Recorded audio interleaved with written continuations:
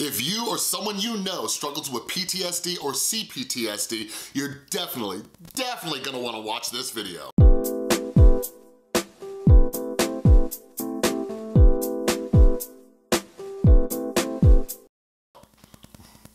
What is up, everybody? This is Chris from the Rewired Soul, where we talk about the problem, but focus on the solution. And if you're new to my channel's all about mental health. So if you're into that kind of stuff, make sure you subscribe and ring that notification bell.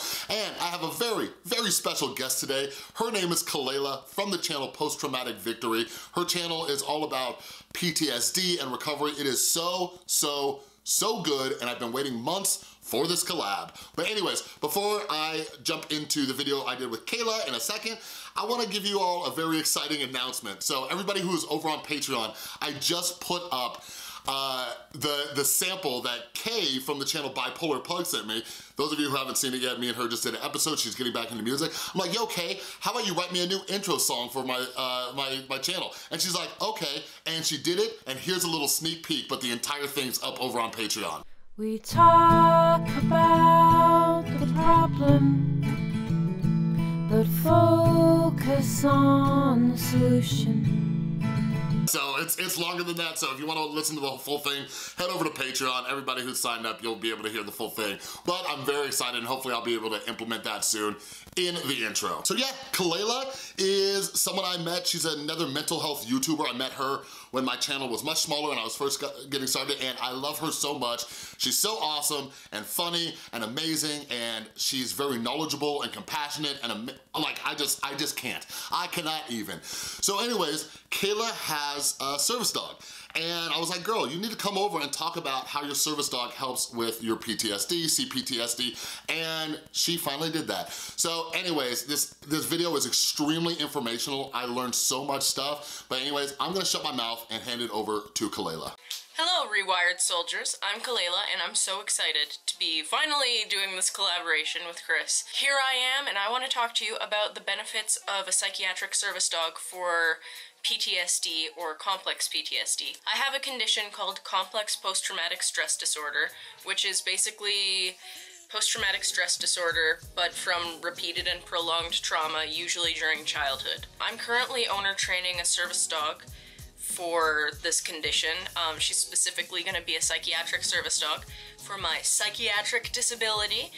Fun fact, PTSD is legally considered a disability here in Canada, at least. I believe it is in the States too.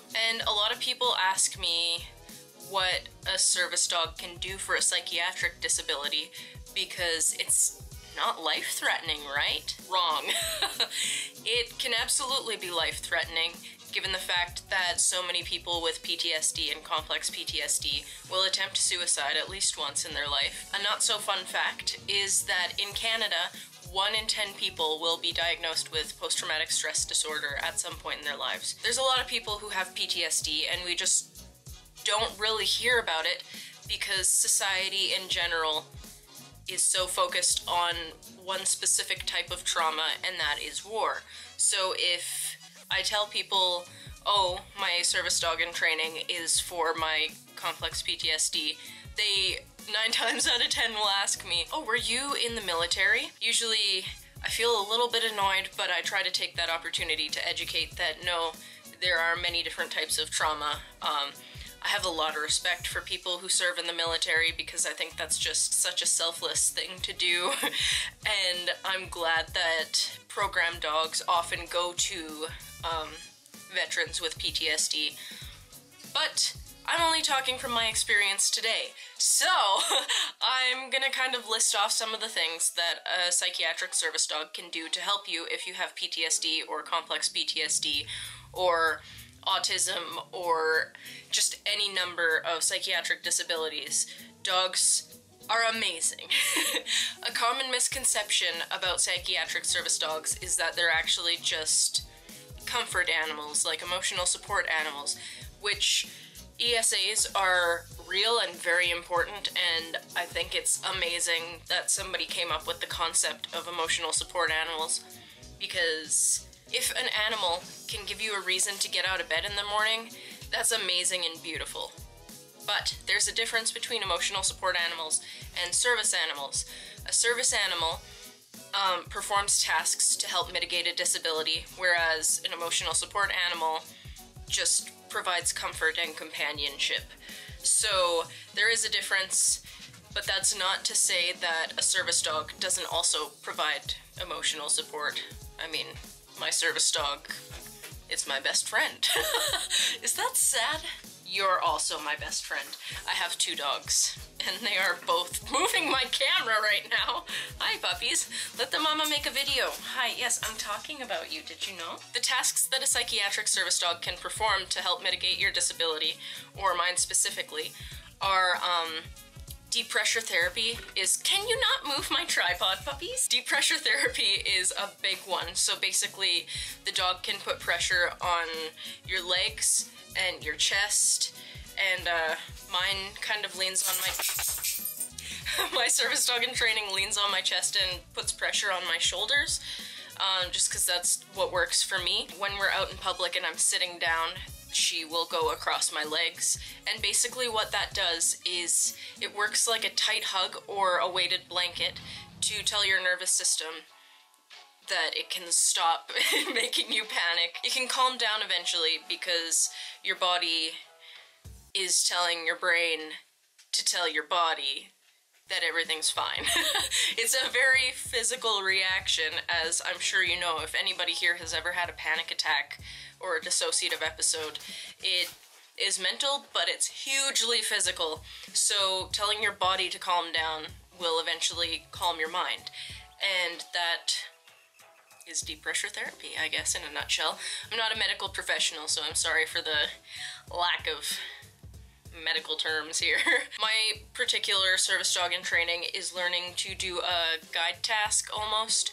She keeps me with whoever I'm out and about with, so if I'm by myself, this doesn't really apply, but if I'm with my boyfriend or a friend or just a group of people, yes, Marco, I see you. You're a very good boy.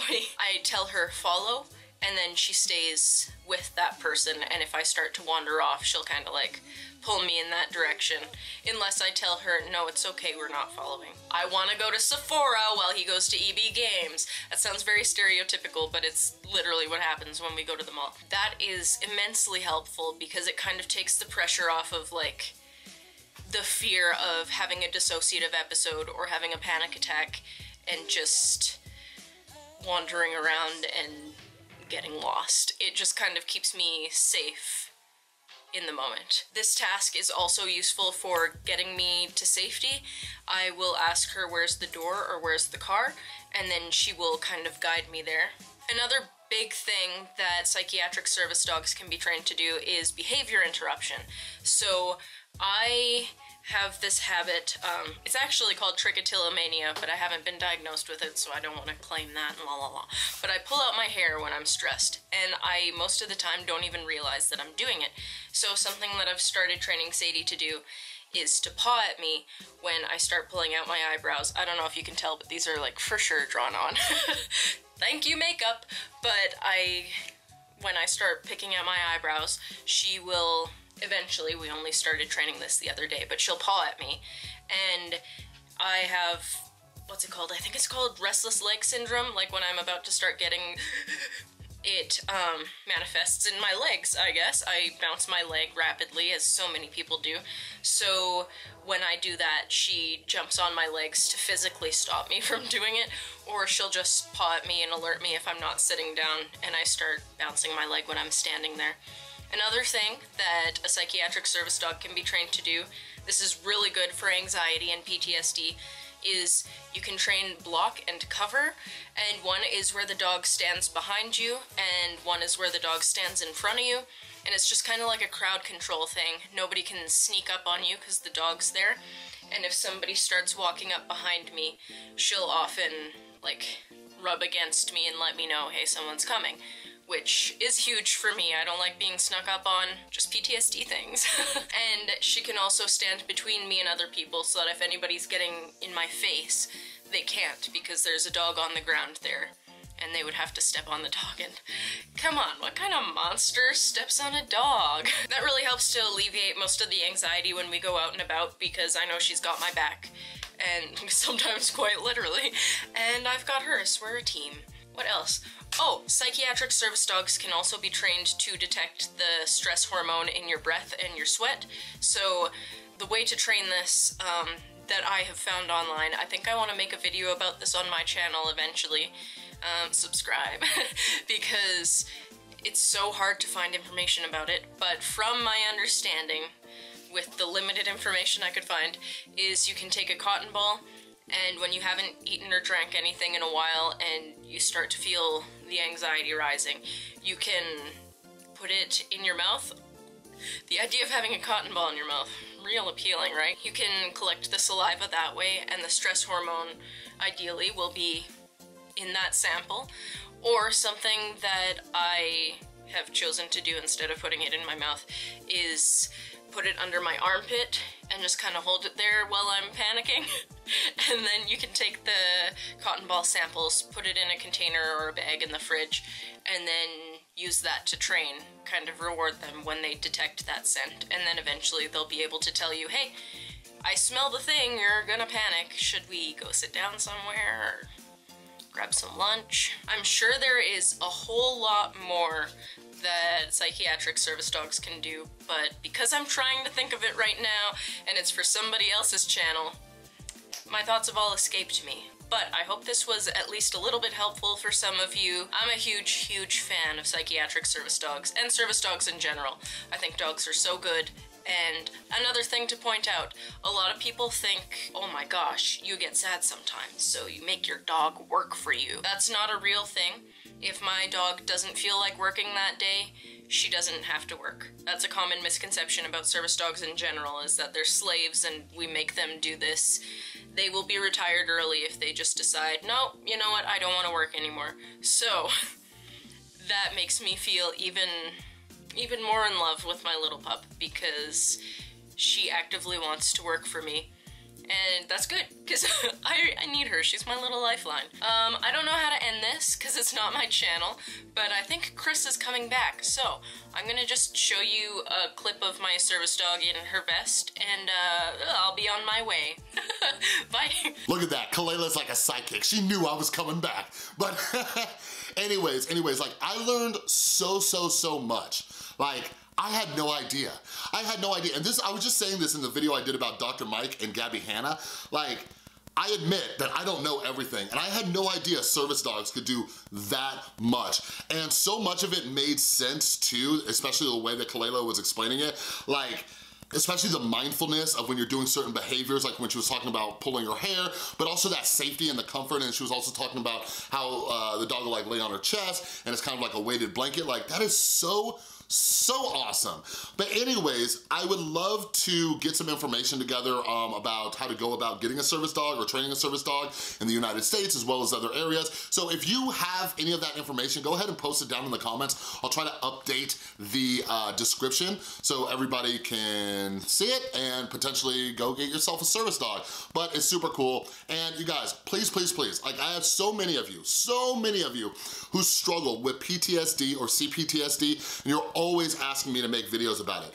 Kelela's entire channel is about that, so please go over to her channel, go subscribe, go check out her videos. Like, she is so awesome. She is actually in our Discord server now. By the way, I'm talking to you. Why aren't you in our Discord server yet? We have over 300 people in there, people just supporting one another, having conversations, laughing, great time up in there. So come join our Discord. We also have a subreddit, so all that information is down in the description below, all right?